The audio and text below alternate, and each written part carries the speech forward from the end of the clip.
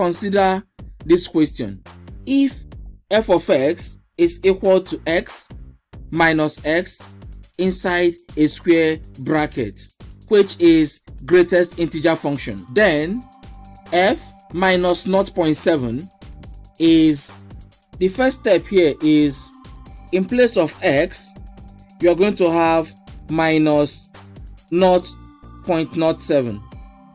Next, consider the greatest integer function of minus 0.7. Minus 0.7 is in between 0 and minus 1.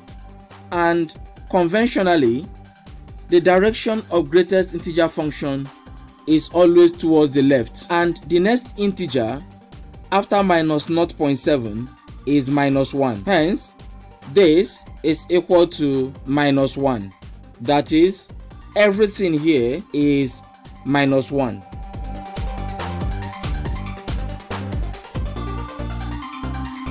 This means everything here inside this greatest integer function is minus 1.